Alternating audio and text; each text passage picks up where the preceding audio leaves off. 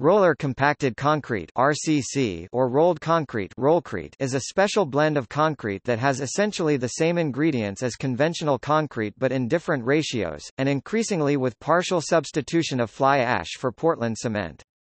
RCC is a mix of cement, fly ash, water, sand, aggregate and common additives, but contains much less water. The produced mix is drier and essentially has no slump. RCC is placed in a manner similar to paving. The material is delivered by dump trucks or conveyors, spread by small bulldozers or specially modified asphalt pavers, and then compacted by vibratory rollers. In dam construction, roller compacted concrete began its initial development with the construction of the Alp-Gera Dam near Sondrio in North Italy between 1961 and 1964. Concrete was laid in a similar form and method but not rolled. RCC had been touted in engineering journals during the 1970s as a revolutionary material suitable for, among other things, dam construction.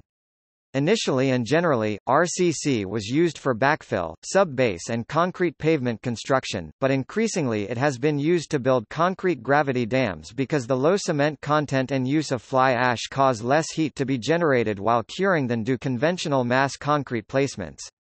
Roller compacted concrete has many time and cost benefits over conventional mass concrete dams. These include higher rates of concrete placement, lower material costs and lower costs associated with post-cooling and formwork.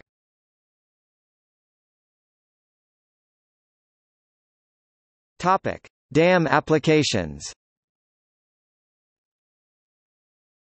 For dam applications, RCC sections are built lift by lift in successive horizontal layers resulting in a downstream slope that resembles a concrete staircase.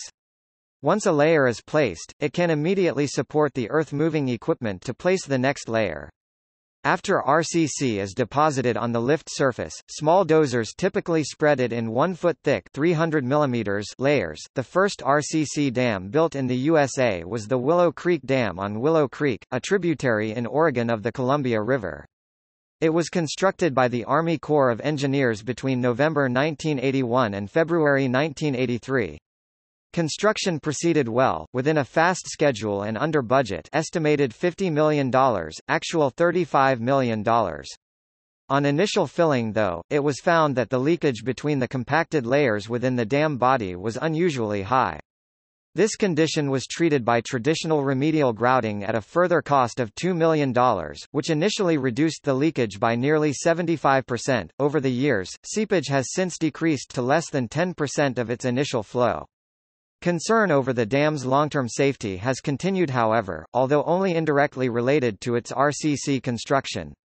Within a few years of construction, problems were noted with stratification of the reservoir water, caused by upstream pollution and anoxic decomposition, which produced hydrogen sulfide gas. Concerns were expressed that this could in turn give rise to sulfuric acid, and thus accelerate damage to the concrete. The controversy itself, as well as its handling, continued for some years. In 2004 an aeration plant was installed to address the root cause in the reservoir, as had been suggested 18 years earlier. In the quarter century since Willow Creek, considerable research and experimentation have yielded innumerable improvements in concrete mix designs, dam designs and construction methods for roller compacted concrete dams. By 2008, about 350 RCC dams existed worldwide. Currently the highest dam of this type is the Chinese Longtan Dam, at 216 meters, with the Pakistani Diamer Basha Dam under construction at 272 meters.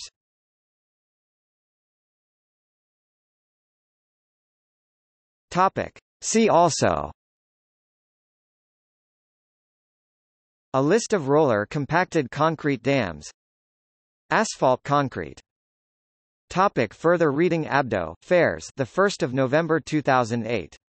Roller compacted concrete dams: design and construction trends.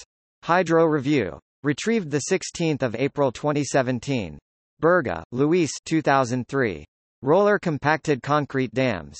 Taylor and Francis. ISBN 90-5809-564-9.